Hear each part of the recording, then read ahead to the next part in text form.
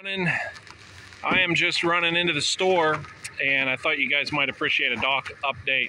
So I'm pulling my boat, and no one's waiting. So it's just me. I waited until everybody was out. No boats out in the channel or anything. But the ramp is nice. It's cleared all the way up. There's still salt residue there, so I think that's keeping it melted. I will say this, if you're going out on the water, you can't go any further south than James Creek. There's just ice.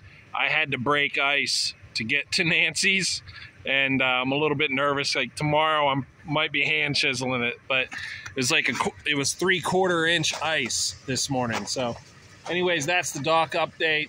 Fishing and chilling is still going on, but all the fishing should be up towards 7 points. There's no ice to speak of up at 7 points area, but when you get closer and closer to James Creek, you'll see more and more ice. That's it. 1 minute dock update. Much love, much respect. See ya.